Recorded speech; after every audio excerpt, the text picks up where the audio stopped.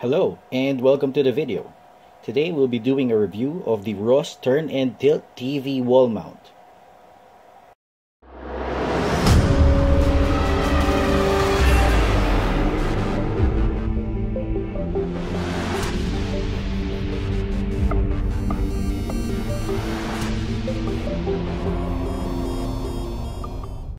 In my previous video, I actually did a quick review about the 7-inch LCD monitor that I plan to use for FPV, and the problem that I had was mounting it on the tripod.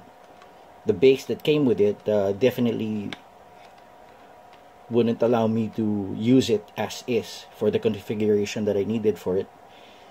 So let's dive down and go ahead and unbox the Ross TV wall mount. Alright, so the Ross TV wall mount was actually designed for 13 to 23 inch monitors. But when I saw it at the local DIY shop, I got it for 295 pesos only. I think it would do the job. So let me just open this up.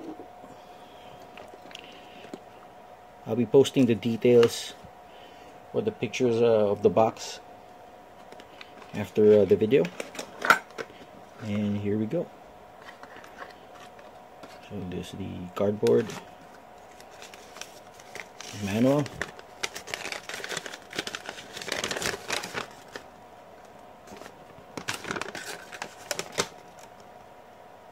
Alright. Inside you'd find some screws and the lock. Now, let me just open that.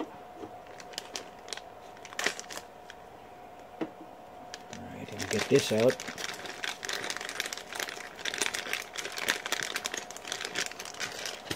And the wall mount. Alright.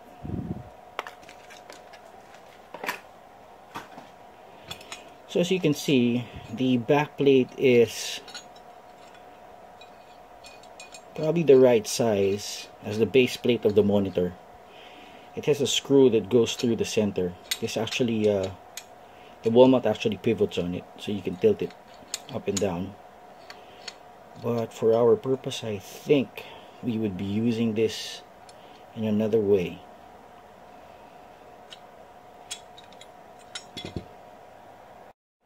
Let me just screw the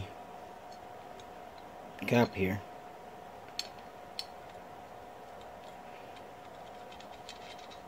Well, I think it should have a lock nut at the bottom. I didn't see any lock nuts here, probably because when you tighten this down, the threads are actually at the bottom, and this is probably just a pass-through hole. Yep, that's probably what it is, because you can tighten it down and you have some friction already. There you go. Alright, so how I actually plan on using this is by positioning the monitor like this, and if we're lucky, it's probably gonna line up. Okay, this is supposed to be the top of the mount, but I think we'll be using it inverted.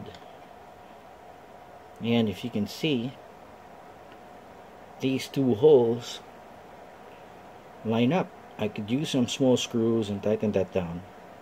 Probably use the foam, or I'll probably make some double-sided tape so it doesn't move around or vibrates and becomes annoying later on when I keep moving it in the space here. And this would probably be tie strapped to the pole of the tripod. So I'll get back to you, and let me just screw this down and see if it works. So this is what I came up with.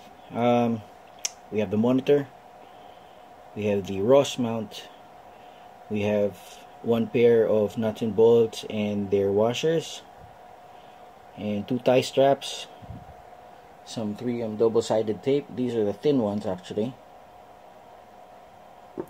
Your small adjustable wrench, the big one will do, a pair of scissors, and your screwdriver. So luckily I had these in stock. Let me just set that aside. And they won't go through the holes. They're actually the right fit. So if I just screw this down, you see the threads go catch a lock on the mount. Here, let me do this properly. Let me just take this out. I don't want to damage the monitor in the process. Alright.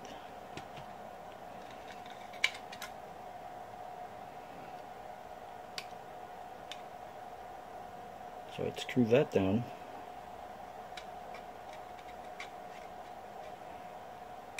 It's got a good grip on it.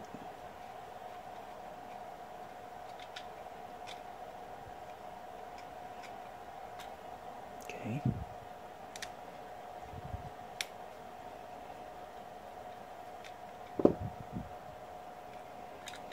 Do the same on the other side.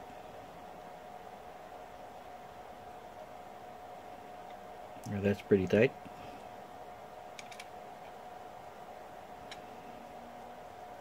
There you go.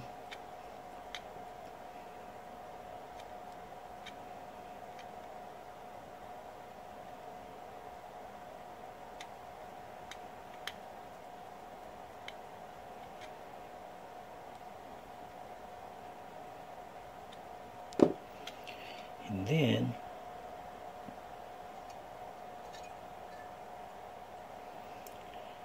so I have the adjustment knob at the bottom, and I'll just push that through, and that's how it would fit, right? But before that, what we will be doing is we are going to clean the surfaces using alcohol, because we will be sticking some double-sided tape.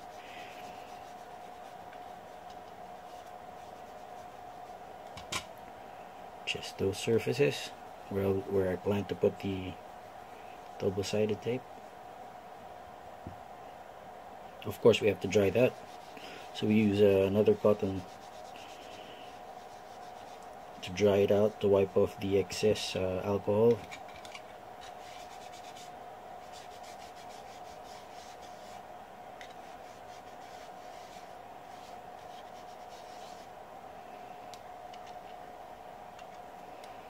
There you go. And we'll just pre-fit this. And I also need a pencil, which I don't think I have right now.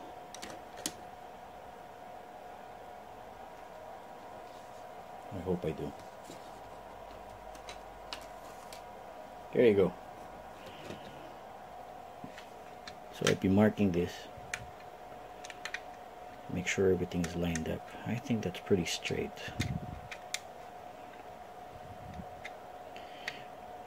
But when we lock it down, we also want to free these two holes at the bottom, because you see, as you can see, they don't line up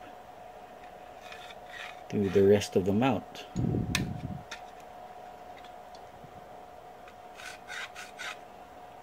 Alright, then I'll take this off, and now we have an idea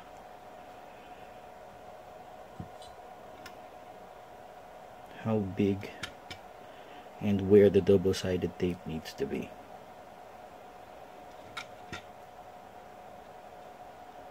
Doesn't need to be perfect, just within the line, so it doesn't stick out when we are done tying down the mount. Yep.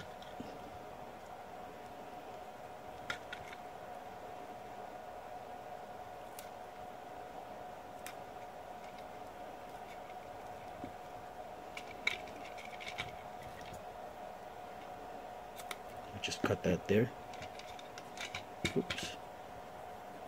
It's a little bit too long.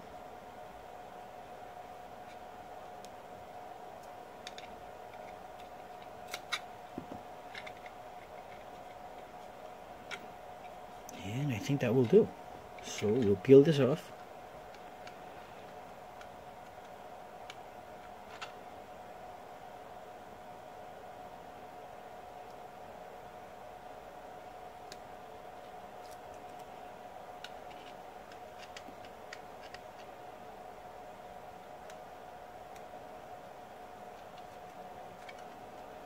That didn't work. That didn't work.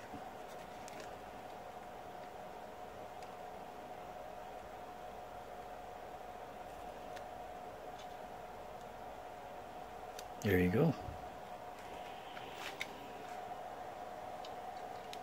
So, adjustment screw at the bottom. Just insert that there. I want to make sure that I'm pulling this down as well and pushing the monitor mount up.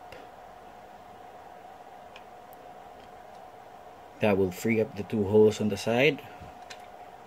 Press it down. Insert the washer.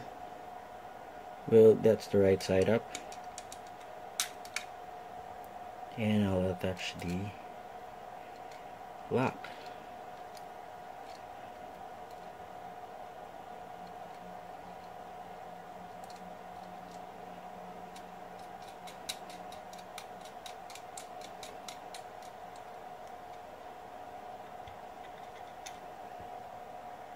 Do the other one.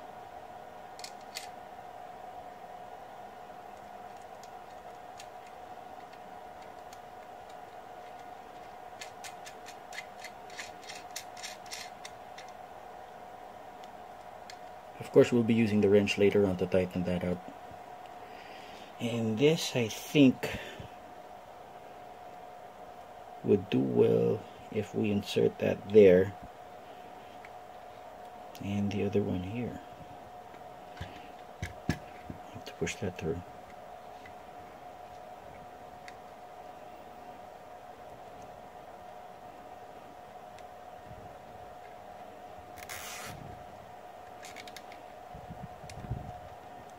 I'm sure we do that pretty tight.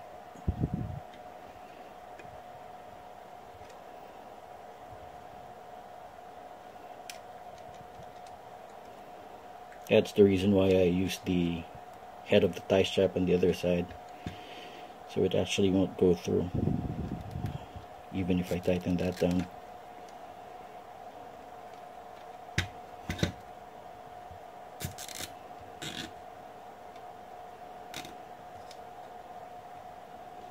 That's pretty tight. That's pretty tight. Alright, so you could use your scissors to cut the ends of the tie strap, but in this case I think I'll be using some wire cutters. I think it's just easier to do that.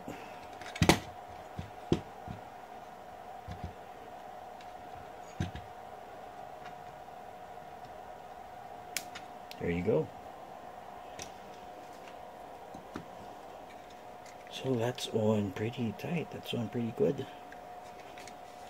And believe me, when I chose the mount, I didn't know that I would be doing it this way. So I'll be using the adjustable wrench, locking that down here, and the screwdriver to tighten down the screw.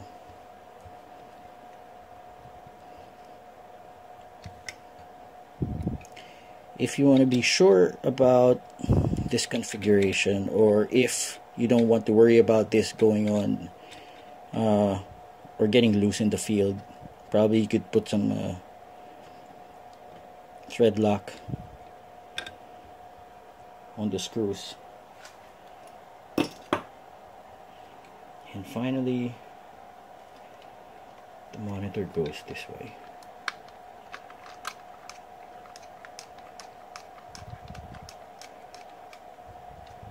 Alright,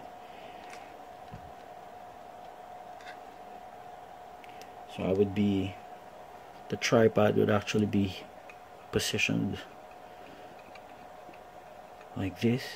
You'll be attaching the mount on the side with tie straps as well. I probably have a good quarter of an inch left with the tubing that I need